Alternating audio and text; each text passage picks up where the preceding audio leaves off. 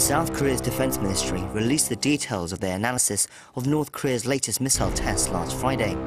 The ministry said that after looking at the missile's height, distance, speed and flight time with their US counterparts, they could conclude that it was a Hwasong-12 intermediate-range rocket. They added that if flown on a normal trajectory, it could reach the US military bases of Guam in the Western Pacific.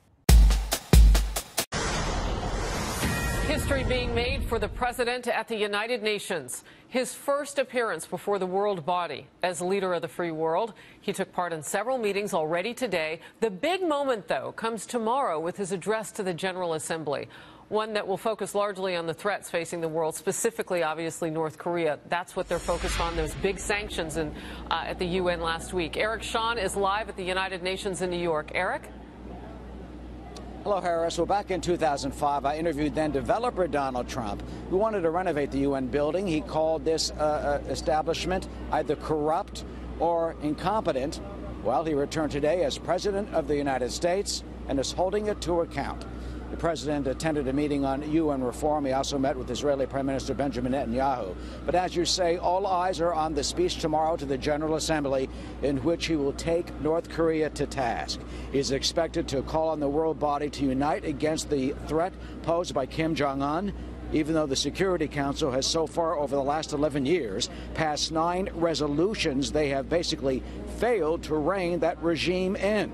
And the administration has raised the prospect of possible military action if indeed diplomacy does eventually fail.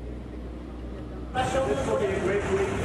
We look forward to it. As far as North Korea is concerned, I think that most of you know how I feel. And by the way, the North Korean delegation will be in the General Assembly a few rows from the president tomorrow as he speaks. We'll have to see, though, if they take his message to heart.